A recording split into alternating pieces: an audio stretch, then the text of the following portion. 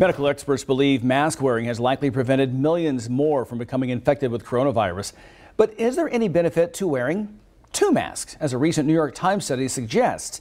Well, as Evening Edition's Michael Burke found out, it probably depends on who you ask and who's wearing the second mask.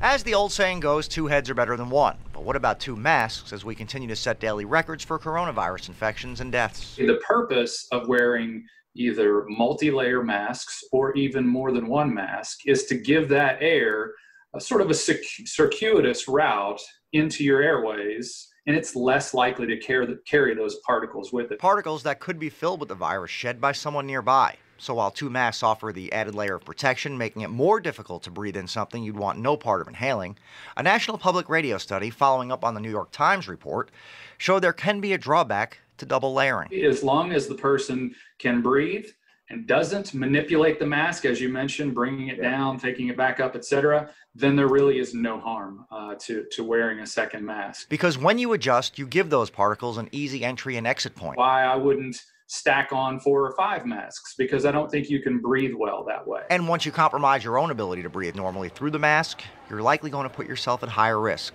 Bottom line about the study, do what's best for you, but make sure you're wearing some sort of protection because it is working. I think all you have to do is look at communities and countries where mask wearing is more the norm.